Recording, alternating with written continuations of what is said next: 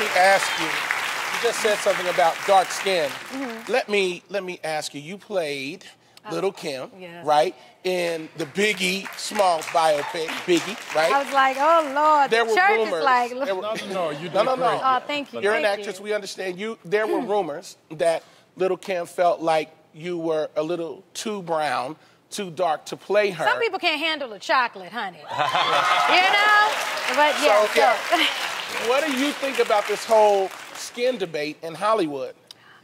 I mean, I feel like it's been ongoing, the issues within, especially people of color, you know, and colorism. It's a real thing. It's unfortunate. Even being an actress in Hollywood, I'm not going to deny it. It's real. And it hurts when it has affected me. You know, I was honored and proud and hoped that people enjoyed my portrayal of Little Kim, and that's all I wanted to do. Right. But all I can say is, you know, let's hope that we can appreciate each other's colors, our hues, our beauty, our uniqueness, because it doesn't matter. You know, I'm brown, you could be tan, you light, you caramel.